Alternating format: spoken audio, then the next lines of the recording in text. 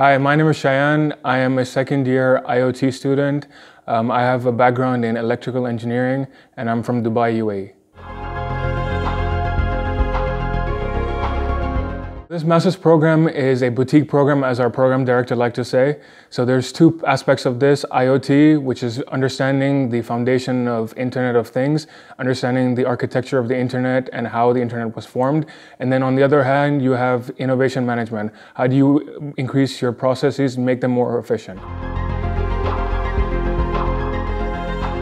So this program has allowed me to not only understand the basis of IoT, but also to use it in a sales format.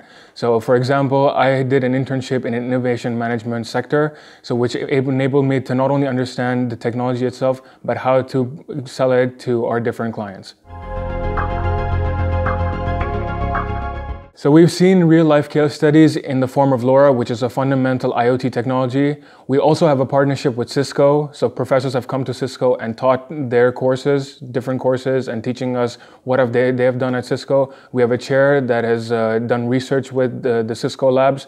Also, we have interns that are able to choose Cisco as an opportunity to conduct their internship. As I mentioned, our program is very versatile, so there's very different fields that you can go into. For example, myself, I did an internship at Danone, so I was using the knowledge that I gained from courses, the MIE courses that I did here, and use them to improve the processes at Danone. We also had people working at Cisco, Schlumberger, and we also had one student that started their own startup. So my advice for future candidates is to have a strong background in computer science, and engineering background would be helpful as well. But as I said, this program is such a versatile program. It is very interesting to learn about these new technologies and how to combine them with innovation and management, as it is a buzzword nowadays. Apply early, and we hope to see you soon. Good luck.